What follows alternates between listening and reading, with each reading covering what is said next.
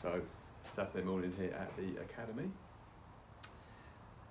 Just thought I'd just share a little rundown of a session just had. So this guy was a 12 handicapper, plenty of power, but had a really common issue. When he was good, he was a fader, and as bad, he was a slicer and puller. So what did we see? And you know what I saw? Loads of common stuff, to be honest with you. Didn't turn the hips enough on the way back, which means the arm stays more this way. It's harder to get in enough. Other part, and as it started down, left arm would get, as it gets back to level, would get out a lot. You go, keep turning, keep turning, keep turning. So there's out. Slice it. So the goal really was to get, for me, what I was seeing was top of the backswing, he was arms are up here, by the shoulder line. You can get the inside from there. What he was doing was going out.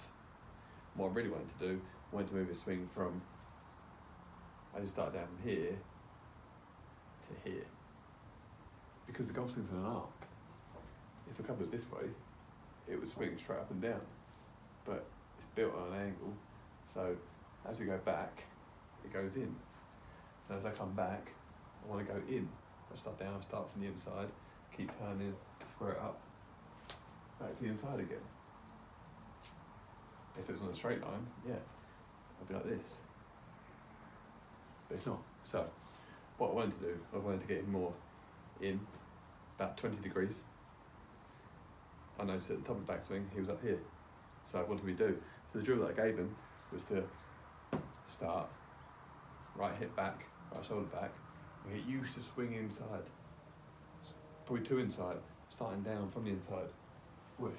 And from there he was able to hit straight shots, because he still had a little bit of an out movement, but he hit straight shots from there. He was able to get from more inside, every now and again it would draw. So I think that would take him a few weeks of practice and playing, getting used to it. It's a bit of a new concept, but just to make him realise, okay, right shoulder back, right hip back, get used to hitting shots from the inside, turning through, seeing draws, getting rid of the slice, getting better. Game's not as hard as it started. Give it a try.